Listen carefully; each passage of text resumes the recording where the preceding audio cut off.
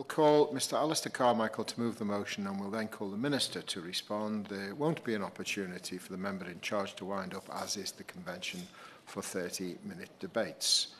Order, order. Mr. Alistair Carmichael to move the motion. Thank you very much, Mr. Dowd, and can I say it's a pleasure to serve with you in the chair, and I welcome the Minister to his place in his new role and wish him every success in it. It's worth reflecting, I think, that when we talk about a UK space sector, this is something which, when the Minister and I first arrived here as fresh-faced and enthusiastic newbies in 2001, there I don't think ever was, actually. There was no such thing. You know, this really is a sector which has emerged at a quite remarkable pace and had its roots essentially in the early days of the coalition government, with the competitions that were set up then, looking for opportunities to develop infrastructure in a UK space sector. From that, it has led through to a UK-wide space strategy with interests in the north of Scotland, in Cornwall, in the Western Isles and other parts of the country. And of course, I think it's worth reflecting that the legacy of that competitive start-up has been that there is a sense of competition between the different players in the sector. But that now, as we approach a maturity, and we are perhaps months from the first vertical launch in the United Kingdom, that there's a different picture emerging, and that the success of any one of the different parts of the UK space industry is something that can only be good for all parts. On that point? Of course, yes. Can I congratulate you on bringing this forward? And I wholeheartedly agree with the point that he's made, and I'll express the reason why. The Space Technology Exploitation Programme was introduced in Northern Ireland through a pilot scheme in 2023 with the aim to enhance UK space capability by developing the new technologies to overcome technological challenges and unlock new potential opportunities. The pilot scheme concluded last year, so does the Honourable Gentleman agree that additional funding is necessary for all of the devolved nations, including his own and mine, to support them in contributing towards the rollout of a potential national STEP programme that can help everybody in this great United Kingdom of Great Britain and Northern Ireland? The Honourable Gentleman, I think, anticipates my tack later in my remarks, because, of course, we're talking here about support from the UK government for a space sector. But actually, I think the success story that we have seen thus far is one which has been achieved with remarkably little public money put into it, and that the support that is required goes beyond the financial, but often to the political and the regulatory. So, yes, I think he's almost certainly correct in saying that some money will be necessary, but that there has to be more to the ask than simply a financial one. The space sector is widely recognised as an industry with both economic and strategic importance for the UK. I want to focus today mainly in the vertical launch industry, but that's just one part of the sector. And it is an industry in which the UK has a genuine advantage. There are currently only 2 licensed vertical spaceports in Western Europe. We have Andoya in our neighbours in Norway, and Saxiford Space Centre in Shetland. Indeed, with 3 ready launch pads in Saxiford to Norway's 2, for the foreseeable future, the United Kingdom through Shetland will contain 60% of Western Europe's vertical launch capacity. That is a significant opportunity for our economy and for our country as a whole, but it's an opportunity on which we must capitalise in the immediate term. The nation's finances being as they are, it is worth reflecting, as I just said to the Honourable Member for Strangford, that we have got this far without significant or without excessive financial support for the government, but what there has been exceptionally welcome. Saxiford Space Centre is privately held, but recently secured a £10 million convertible loan from the government, allowing the potential of government minority stake in the future. That government investment was designed to attract interest and further investment from the private sector, and in that respect it has been successful. It has been taken as a vote of confidence for those involved. Saxiford is working closely with DCIT, with the UK Space Agency, and I'm told is in daily dialogue with the Civil Aviation Authority as the industry regulator. We're looking forward to seeing the Secretary of State for Scotland visiting the site in the not-too-distant future. Parenthetically, at this stage, I would hope that we might see better cooperation between the Scottish Government and the UK Government as we go ahead here. There was, in the early days at least, a bit of a sour feeling that was left as a consequence of people in Shetland feeling that other projects were being given a more favourable ride by the Scottish Government, and the expression that was put to me was that the thumb was being put on the scales to their favour. I think, though, we have passed that point, and again, in the spirit of positive and forward-looking joint strategy, we need to put these differences behind us, although we don't forget them. There is no shortage of potential clients for Saxiford.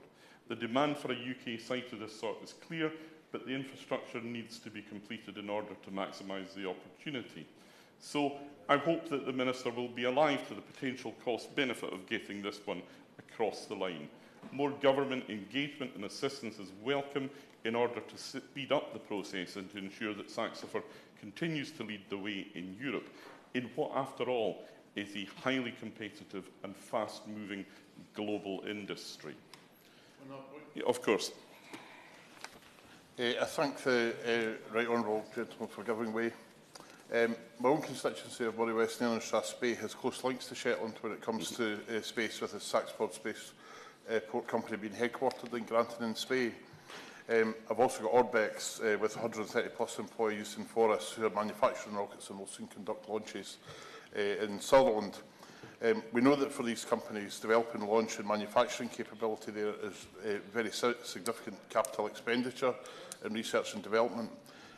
Does the Right Honourable Gentleman agree that it's vital that private investment is also underpinned by easily accessible but also importantly repayable state support, and that needs to be reasonably substantial to get them to that commercial viability point? In essence, yes, I do, and I acknowledge what the Honourable Gentleman says about the siting of Saxiford in Granton and Spey. Pay tribute, actually, to Frank Strang, who has driven this project from day one. It hasn't always been straightforward. Progress is never linear. But I'm fairly confident in saying that without somebody like Frank Strang driving it, we would not have got to this point. Having developed Saxiford to where it is today, the team are now more or less at the point of readiness in terms of the site itself. All that's needed is a ready launch client which has passed the necessary tests and acquired its own launch licence. And at this point, I think it would be remiss if I didn't mention the state of play regarding the tests and potential launches. Saxiford has hosted several successful engine tests over the last few years, including High Impulse, Latitude and Rocket Factory Augsburg. I, in fact, witnessed one of the High Impulse tests that didn't work. It didn't work in a way that nothing ignited. More recently, we saw a more spectacular test difficulty. I think the term that RFA used in relation to that 9-engine test in the site was an apparent anomaly. There was thereafter a fairly widely circulated video, circulated not least by RFA themselves, because they make the very fair point and necessary point that this is the purpose of having a test. You know, we don't expect every test to be successful. But from the point of view of RFA themselves and Saxiford as the host location, I think it is quite significant that they faced that difficulty and that everything, all the procedures and all the safeguards that they had in place worked. And as a consequence, there was no injury to human life. There was a spectacular flare for a few seconds, it has to be said, but that the test bed itself, the rocket launch, remains viable and has been is not been taken out of commission despite the somewhat spectacular nature of that. So, yes, it was a test, and this is why we have tests, to find out what goes wrong or what can go wrong. And secondly, all those procedures and the necessary infrastructure substances that were put in place worked. And I think that's something which, rather than diminishing confidence in the future of Saxford, should actually increase it. RFA is the most advanced of the clients working at Saxford, but they're not the only one. I understand that what happened was fully expected at some stage and prepared for. The schedule at which RFA was working has naturally had to be revised, but they're expected to resume testing in Shetland soon. I'd hoped at the point when I anticipated securing this debate that we'd be looking at a launch perhaps early next month. I think we're probably a little bit further away than that. But one expression that I keep hearing from the people in this sector is space is hard. And I think that even though there is a strong feeling that the final pieces are almost in place for launches to begin in earnest soon. And that's where the UK government must play its role and be still more active supporter of the sector as we come into this critical period. I do give credit to the previous government for all their flaws. They identified the opportunities and engaged with stakeholders regularly. There's plenty of scope for improvement in both the UK's big picture space strategy and the granular element of helping to bring Saxford to its full potential in the months and years to come. On the big picture level, I would appreciate the Minister's plans to improve on the national strategy and its implementation. He will doubtless be aware of the tempered criticisms from the National Audit Office of the previous approach to the space sector in July, as they put it, and I quote, "The government did well to draw its many different interests and activities in this very diverse sector into a single vision in its 2021 national strategy, which set high ambitions. However, it did not produce the implementation plan that had originally planned to, and 3 years later, DSIT and UKSA are still in the early stages of identifying and developing the plans and capabilities needed to deliver the strategy's ambitions. If UKSA is able to address these issues and DSIT provides the required clarity of the aims and outcomes of the strategy, then they will be much better placed to secure value for money from the government's multi-billion-pound investments in the sector and achieve the government's ambitions for the UK in space. Focusing on the UK vertical launch sector and Saxford itself, I would like to hear the Minister reaffirm the government's commitment to supporting the Shetland launch site as further tests and launches go on. The advantage that the UK holds here, there is a clear opportunity to make progress and to capitalise. The only risk is that we may spread ourselves too thinly. I would also appreciate whatever engagement the Minister and officials can make in partnership with the Scottish Government so that we are all singing from the same hymn sheet. It's in all of our interests to ensure that this gets off the ground, pun intended, so that we can start to witness and leverage the benefits to the national economy. Mr Dowd, we have made remarkable progress in a very short period of time in an area which is of enormous strategic significance to the United Kingdom as a whole. It is something that is embraced by the people of my constituency. It has been made possible because we have held thus far a strong political consensus between government, opposition and between governments. I would like to hear from the Minister as part of the new government that that consensus remains the case, and that is the way in which we will continue to develop support for the UK space sector as we go ahead in the future. Thank you. The question is that this House has considered government support for the space sector. Minister. Thank you very much, Mr Dowd. It's a great delight to see you in your seat, not least because, as I've commented before, you are one of the snappiest dressers in Parliament, and London Fashion Week is fast approaching. So that's not part of my space portfolio, but part of my culture portfolio. I very much hope we will see you on the catwalk. Now, what goes around comes around. It's a funny old world, isn't it? I think the last time I addressed from this side of the House a debate in Westminster Hall was one led by the honourable member, which was for Orkney and Shetland, which was about the death penalty global abolition. And we completely agreed with one another on the 28th of October 2009. And funnily enough, we're going to completely agree with one another today. I'm slightly nervous about him saying that we should sing from the same hymn sheet, only because I'm an Anglican, not a particularly good Anglican, and I have a particular loathing of paraphrases sung to dirges. So I'm not sure that we can sing exactly from the same hymn sheet, but he makes an extremely good point about we as a government are very keen to work with the Scottish Government, with local authorities and obviously the commercial players in the field to make sure that we gain all the benefits that there can possibly be from space to the UK economy, to the way we run our society, the way we run our business, the way we run our government. It's a particular delight also to see, if I might say, the Right Honourable Member for Wyre Forest, because I know he's also been interested in this subject. I think he led the last debate on this subject in Westminster Hall.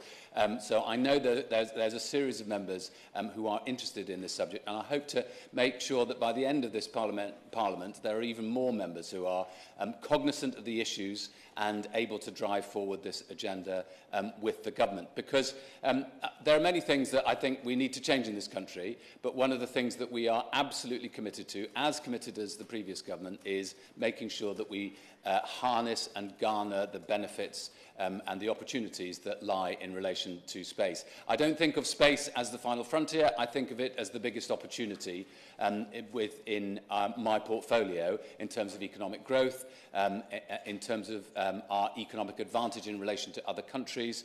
And of course, there are other aspects some of which he's referred to, but some of which he hasn't. I will, of course, come on to the specifics of Shetland, though my family is rather more Stornoway than Shetland, of course. Jamie Stone. Mr. Dowd, I thank the Minister for giving way. There is, of course, room for more than one space launch site in the UK, and we wish Saxonfield well in their future endeavours. The Minister's talked about the economic benefits to the country, but for Southern space launch, that means a social benefit in terms of young people, jobs for the future in a very fragile and remote part of the UK. Simply this as a request. Ministers have a good relationship with the company referred to by my colleague here, Orbex, and I would be grateful if that relationship could be built on in the future. I have every intention of building on all of these relationships as fast as I possibly can. There are others indeed. I'm going to see Airbus in the next couple of weeks. There are hundreds of organisations, of companies in the UK that are engaged either in the various different aspects of the value chain that leads to sending something up into space or keeping something up into space or say taking something down from space or using the data that comes from space or providing the software or the mission control or whatever. So there's a wide range of companies, and I do want to engage as fast as I possibly can with as many of those companies. Obviously, the two that we've referred to already are high on that list. I'd like to make a visit to Shetland if I possibly can soon. I know Grantown-on-Spey very well because I spent a lot of my childhood in Aviemore, and I spoke to Mr. Strang last week. We had a very constructive conversation. We're very keen to work with them, and I suspect I'll be visiting Grantown as well as Shetland in the not-too-distant future. Incidentally, there are some issues in relation to telecoms on mountains in Scotland, which I'd also like to address. The point has already been made in one sense, but space is a strategic priority for this government, as it was for the previous government. It's also a competitive advantage, we think, for the UK. The point has already been made about vertical takeoff. We have more than half of the availability across Europe, and obviously he referred to Norway as neighbours. They don't feel so much to be neighbouring in the South Wales valleys, but I understand the point he's made. But nonetheless, we do want to have we think we have a unique opportunity because of our geography in various different regards and where we are in terms of time zones and so on. And so there is an opportunity here for the UK to steal a march on the rest of Europe, and we're determined, if we can possibly do so, to do that. And the Honourable Member also makes a point about skills and young people coming into the industry. We've spent quite a lot of time and money from DCIT in trying to make sure that we do have the skills in the UK. We are well served. We need to make sure that that is an ongoing build-up of people available to work in the industry, and that they're able to get the training and support they need, and that people from a variety of different backgrounds can conceive of a future career in those industries, even if it's not something that's necessarily on their doorstep. And we intend to work on that. Of course, this is a commercial domain in large measure, but it's not necessarily a cheap or easy one. It's already been referred to that space is hard. Long-term investment is obviously far more important than short-term gain. We want to make sure that all commercial operators working in this field have an opportunity to seize investment opportunities. And we are aware that there will have to be government involvement in that process. Of course, I thought I might have stimulated the Honourable Member. Thank you very much. Thank you, Stan. And if I may, just before I start, just refer members to my register of interest. Everything the Minister has said so far is absolutely music to my ears, and I'm hoping to carry on with being chair of the All-Party Space Group, which I was in the last Parliament. One of the criticisms, though, we had of the government as the All-Party Group was that the space strategy was a very good manifesto, but it didn't stack up to being a strategy. And everything he's talked about in terms of the commercialisation of space is really, really important, but it needs detail on that strategy. And the Minister won't be able to answer this question immediately, but could he consider, as he gets more involved in his portfolio, to look into more details on the strategy in order to make it more than just a manifesto, but actually something where businesses can really get their teeth into this industry? I think it's a very fair point, and I think one of the things all the new ministers arriving in DCIT we've been very keen to do is provide as much strategic clarity about our direction of travel. Perhaps one could say that the advantage of having a decent majority in Parliament is that one can lay out a strategy for a period of time rather than just running to catch up with one's tail.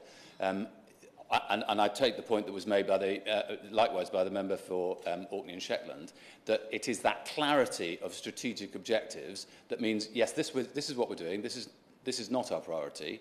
And I think that makes it much easier for inward investment into the UK, to make secure investments for the long term. I think some of the things that the Chancellor's already said about business taxation, that's important as well, to create that environment in which people can invest securely, knowing where they're going, and that that the government will have their back, and that the strategy is not going to change every 6 months. I note the points that have been made from the National Audit Office. I think the government was very much trying to point in this direction, but maybe it didn't quite land it in maybe there was an anomaly at some point in the process of developing the long-term strategy. I think it's also worth pointing out that perhaps many honourable members might not initially think of space as being significant to their daily lives of their constituents, but of course sat-nav is a part of our life which we all used to have rows in the car trying to work out where we were going. And now sat-nav does it for us, though I note that none of the sat-nav operators seem to understand how to say the name of my street in Wales, or frankly any of the roads in Wales, or any of the towns in Wales.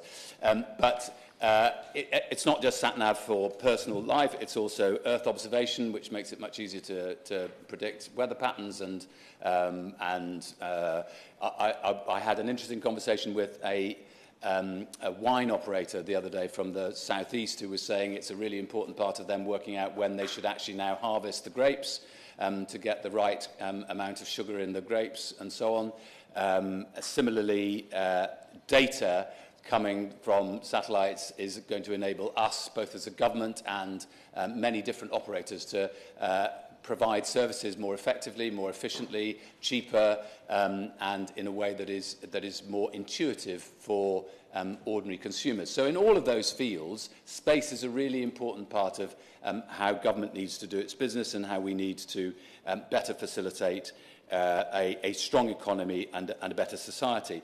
It's not just DCIT, the Department of Science, Innovation and Technology, of course, that has a very significant interest in this. The Ministry of Defence, I need to pay tribute to them. They've been a major player in this field.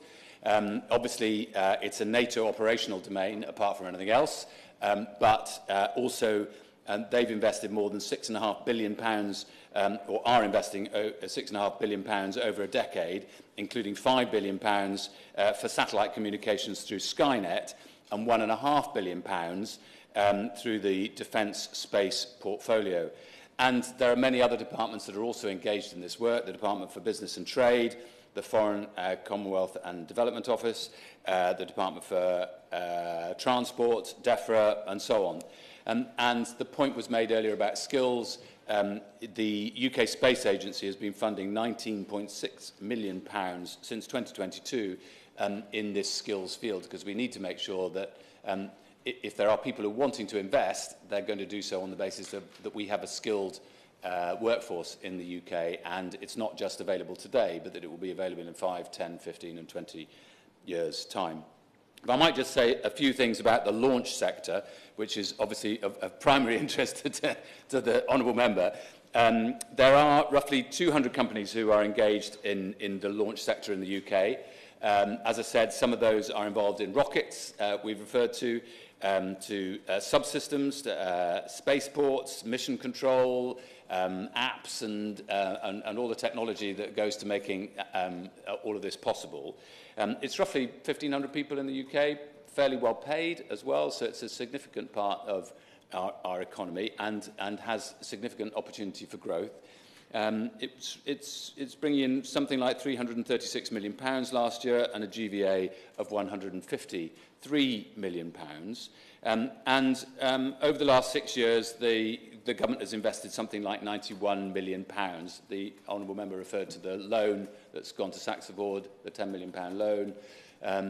We are ongoing in our commitment, and our commitment hasn't been shaken by any anomalies that might have been seen on launch. I did feel a bit worried that, like my first engagement with space was something going not entirely to plan, but I don't think there's a causal relationship there between my arriving in post. In relation to Shetland, he's absolutely right. We do need to work with a devolved administration. I'm very keen to have conversations with our colleagues in Scotland, my counterparts in Scotland, and of course with the Scotland office as well. We do need to work as a united government to be able to achieve what we want in this field. As I say, I've spoken to Frank Strang, and I'm very keen to, at the earliest opportunity, both to visit Granton and Spey and Shetland. I can't say when the next attempted launch may be, but the members are absolutely right. It's not a failure to have an event that doesn't go entirely to plan, but where all the contingency plans do click in correctly and properly, so that there was no harm to life, there was no danger to life, and we see this as a blip, not as a final problem, and it doesn't undermine our long-term commitment. A couple of points have been made about value for money, and that it goes to the point about clarity of strategy, because if the government, we're going to have a very tough spending review. I think everybody might have sussed that by now. I think the messaging has been strong enough on this subject, and that will undoubtedly be true in this field too. So we need to be absolutely clear about what we are seeking to achieve and what we want the whole space consortium of businesses and players in this field want to be able to achieve, so that we get really good value for money for the UK economy. But it will be a terrible dereliction, I think, of a significant economic and strategic opportunity for the UK if we were somehow or other to abandon this field or to diminish our commitment. So I hope I have reassured the honourable member, just as I reassured him on the 28th of October 2009, when we were both in favour of the abolition of the death penalty everywhere in the world, that the UK government is not stinting in its commitment to space and to the strategic and economic opportunities that it affords us. Thank you. On the subject of space, can I say your tie is stellar? The question is that this House has considered government's support for the space sector. As many as of that opinion say aye. Of the contrary, no. I think the ayes have it. The ayes have it. Order, order. The sitting is suspended until 2:30. Thank you.